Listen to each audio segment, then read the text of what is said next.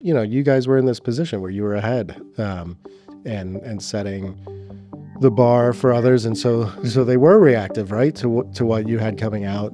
We happen to be doing this interview a few days after Gemini 3 came out, and there is a degree to which your rivals, at times, like, yeah, I mean, there's this back and forth going on, and I know the benchmarks are sort of controversial how valuable they are, but people go ahead on these things. So how do you also, as time has gone on, maintain that luxury or that intellectual position where you feel like we're just going to do what we're going to do? Yeah, I think AI research today, the landscape is just much more competitive than it's ever been. And the important thing is to not get caught up in that competitive dynamic, because you can always say, hey, I'm going to ship an incremental update that puts me in front of my competitor for, a couple of weeks or a couple of months. And I don't think that's the long-term sustainable way to do research, because if you crack that next paradigm, that's just going to matter so much more, right? You're going to shape the evolution of it. You're going to understand kind of all the side research directions around that sphere of ideas. And so when you think about kind of our RO program as an example of this, right? We bet more than 2 years ago that we're really going to crack RO on language models. And this was a very unpopular bet at the time. Right now it seems obvious, but back then the environment was, hey, there's this pre-training machine that's working great. There's this post-training machine that's working great. Why invest in something else? And I think today everyone would tell you, thinking in language models, it's just a primitive you can't have, can't live without. And so we're really there to make these bold bets and to figure out how we can scale and build the algorithms to really scale to orders of magnitude more compute than we have today. It's just, I mean, and I get that intellectually. In my, it gets harder as you guys started as basically a pure research company. When you look at OpenAI today, I mean, you have product line. There's parts of OpenAI that look much more familiar to a mature Microsoft or a Google, where you have product lines. You've got all these different things that you have to serve. Typically, I feel like you guys are still young enough, so maybe you don't have these exact pressures yet. But, as those companies go on, it always becomes, well, we're more focused on the things that are serving the bottom line than spending a ton of money on research. Always seems to get dwindled down over time. Yeah, and I think that's really one of the most special things about OpenAI. At its core, we're a pure AI research company. And I don't think you can say that of many other companies out there. And, we were founded as a nonprofit. And I joined during that era. And I think the spirit is, build AGI, advance AGI research at all costs, and do it in a safe way, of course. But yeah, I actually do think that's the best head fake to really creating value, right? If you focus and you win at the research, the value is easy to create. So I think there's a trap of getting too lost into let's drive up the bottom line. When in reality, if you do the best research, that part of the picture is very easy. And you started in 2018? In 2018, and yeah. So you feel like that soul, that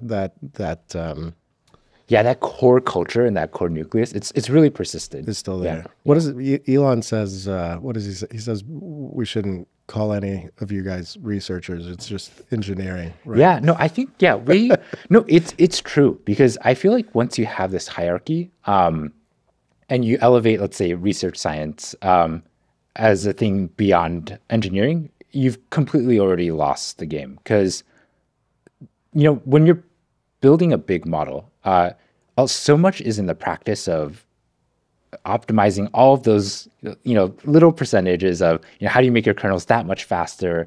How do you make sure the numerics all work? And that's a deep engineering practice. And if you don't have that part of the picture, you can't scale to the number of GPUs we use today.